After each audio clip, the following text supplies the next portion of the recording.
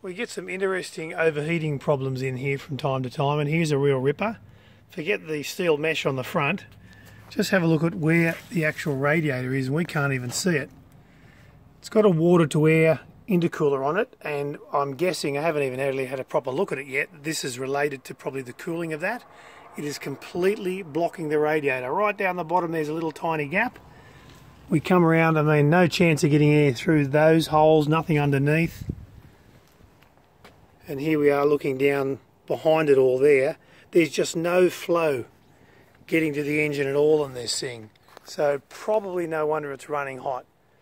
You really do have to remember when you're putting accessories on the front of vehicles, whether it be lights or all sorts of other things, there's certainly plenty of vehicles that don't have problems, but then sometimes the accessories go a bit overboard, and whatever these things are doing on the front, and obviously like I said, they're probably related to the water to air intercooler.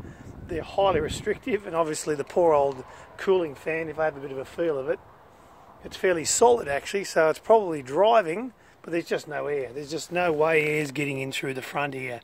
So just be very mindful and be very cautious when you're putting things on the front, particularly when it's right out the front here where it can actually deflect the air.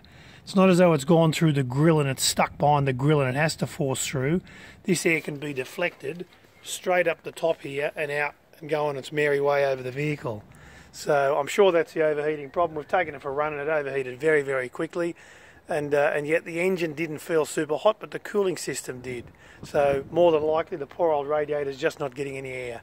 Remember, absolute key thing, particularly with aftermarket turbos and stuff, just make sure you're very aware when you're putting on additional accessories that are going to block your airflow up to the front.